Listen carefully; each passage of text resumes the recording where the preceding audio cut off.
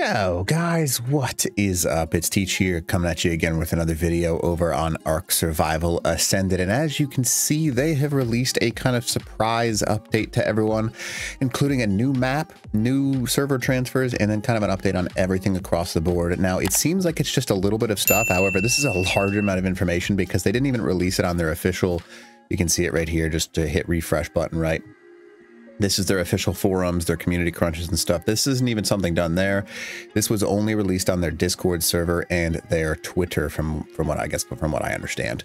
But anyways, yeah, I'm gonna give you a quick breakdown of all of this stuff and some specifics that kind of like you can read between the lines of things that are gonna be here. But this is a good thing. This is the first time I think that I've been able to say like there's nothing bad in this update. So you can basically see that the here's to a new calendar year on the wall. We filled it with content, and they're excited for 2024. To be completely fair, 2024 is going to be a huge year for Ark. Huge. Basically every single month we're getting a new map, which is insane, right? So like, yes, all the people are gonna be like, well, these maps already existed. Yeah, but they're going back through and they have to restructure things and fix things that upgrading to Unreal 5 kind of broke. So every single month, if not more than every month, we're gonna be seeing regular updates, even surprise updates like this, because they might not have been realized that they were able to actually do some of this. But I'm gonna talk about it all in just a second here. So anyways, you can see, but yeah, quick recharge, and you can see the first quarter schedule. So basically January, February, March, they've got 3 different updates for each one.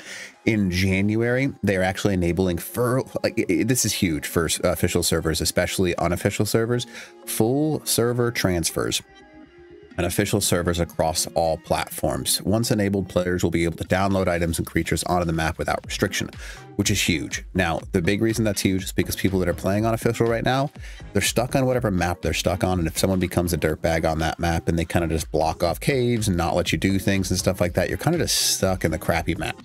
So this enables it so people can get off and then attack other servers, because you can have these alpha tribes attack each other and stop focusing on all the bobs, which is huge for people that want to, that are more new to the game. Definitely a big helpful factor. And then for those of us that play unofficial, this actually opens up a huge world of things, because we can start to cluster our maps like Svartalfheim. And then, yeah, clustering is huge. It's very important to have clusters. So that's a huge update that I don't think anyone really knew was on its way. So that's huge. Now, the other one that kind of surprised a lot of people is in February. Basically, they have a new addition to the schedule, the launch of the remastered Center map. Center map was one of my favorite maps of all time. However, basically after Center launched, it had 0 updates. There was lots of visual graphic issues. There was lots of actual just bugs all over the map. It was a fantastic map, by the way. It was an official map.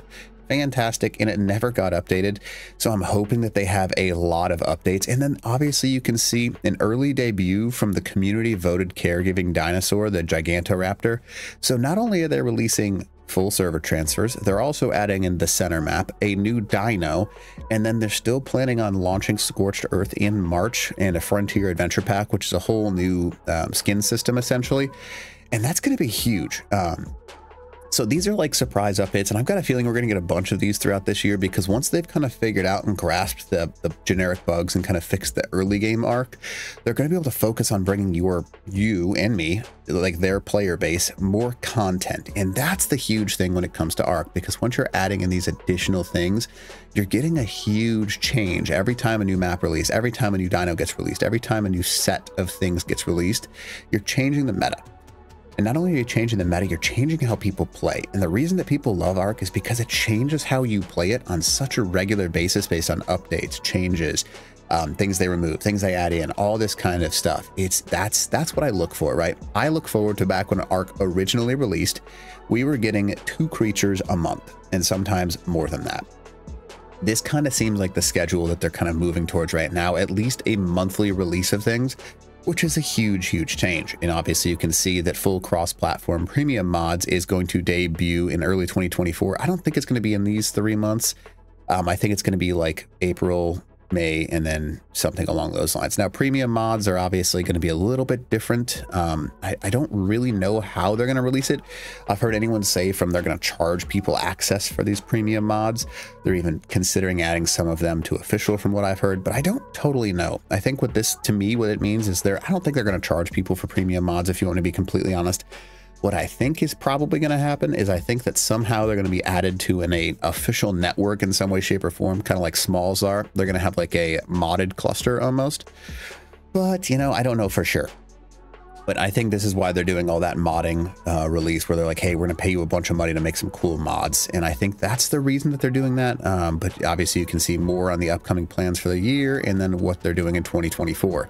Now, obviously people are going to be like, well, it's blah, blah, blah. This is just from Wildcard, by the way. This has nothing to do with Snail. This has nothing to do with Nitrado. This has nothing to do with any other company. This is a release from Wildcard, so the actual game makers. You can't be really angry at the game makers because they're doing everything they can. They have fixed a lot. Ark has become better each and every single day, which I am super stoked for. And it's just in general, these updates are massive. I know that doesn't seem like it's a lot of information, right? But reading between the lines, what this means to me is we're going back to an old school Ark where we have updates on a regular basis. We get new creatures on a regular basis. We get new maps on a regular basis, new ideas with this premium mod concept. And then opening up like full server transfers. These are things that people are begging for. In Ark, towards the end of the lifespan of Ark Survival Evolved, they kind of stopped listening to their fan base. Unlike in the beginning where people were like, hey, we want this, and they kind of moved towards that. Hey, we want this, and they moved towards that.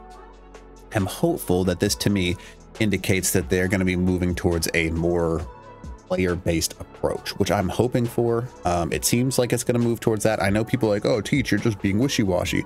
You just hated them for this decision last week, and now you're looking for this decision this week. If you can't psychoanalyze yourself and be like, look, I can respect a company for doing good and bad and call them out for both. That's an important thing to do. This is all good right here. And people will be like, well, you know, they promised this, they promised that. At the same time, let's hope that it all works out. This is an update that should be viewed as a positive thing. I love these images, by the way. I think they're super cool. Whoever their artist is does a fun job. But this is a massive update. So anyways, hopefully this is something that helps you guys out. And if you don't mind, smack that like button, leave a comment below, and then consider looking at some of my other content and subscribe to the channel. All right, other than that, teach.